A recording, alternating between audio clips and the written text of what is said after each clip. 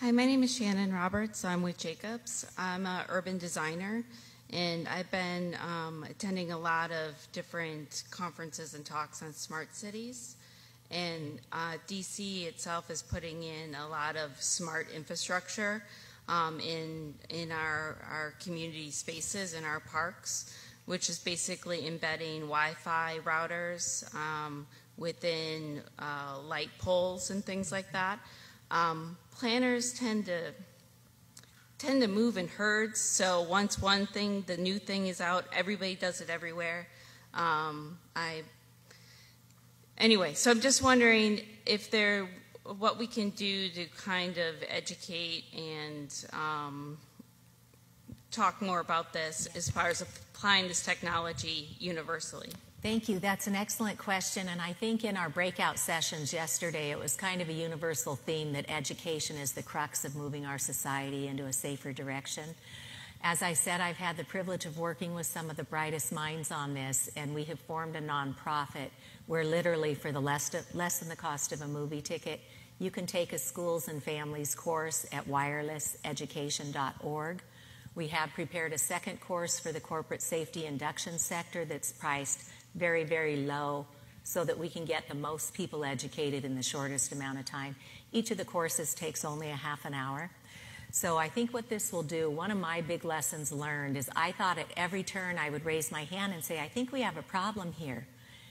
And at every turn, not one person in my schools knew, not one person in my town knew. I met with our town manager, I met with our building inspectors.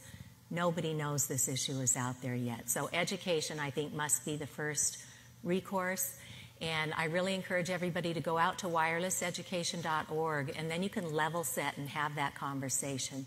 And then come back to the table saying, no, now that we know this is extremely biologically hazardous, what do we know about our jobs and what we do? And let's start here. Because public policy, as we've seen with many other toxins, takes decades to catch up to the science. We're already decades into this, and now we're starting to see the cumulative damage to our population. I'm very pleased that Massachusetts is leading the nation now with 8 bills to proactively address wireless radiation in public health. But who knows if those bills will even make way this session. So I encourage everybody, start where you are. Become educated. If you had a chance to see the film Generation Zap today, that's another very powerful tool that you can bring in for a screening into your home, into your office, into your community. It's been screened in libraries and town halls. It was even screened at Google this past fall, I think.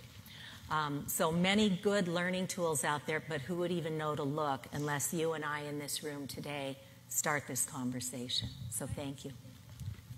To jump off of what you're saying about getting educated and smart cities as well, what Dr. Paul was talking about with 5G is what you're talking about with smart cities. And I hope everyone, just want to help educate everyone that 5G is the new technology that is going to tie together the Internet of Things, that will use and add to the electromagnetic environment and increase the frequencies we're exposed to.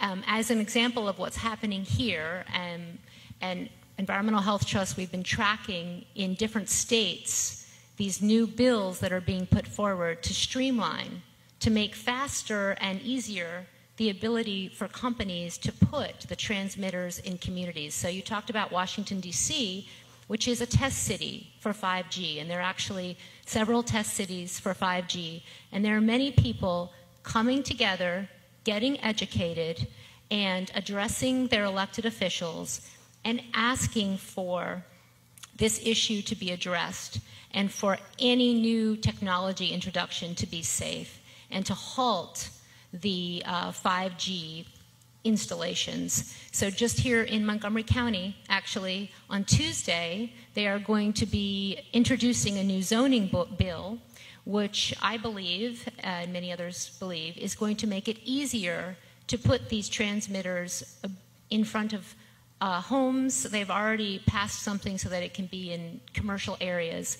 And it's really important to also, I want to mention the letters. There are many letters written by scientists all over the world on this, on Environmental Health Trust, which is ehtrust.org. We have put them all together so that you can have access to them and you can share them with your fellow architects, builders, and they also really concisely put together the research and the issue for policymakers. So I invite you to continue on this, but it's very important.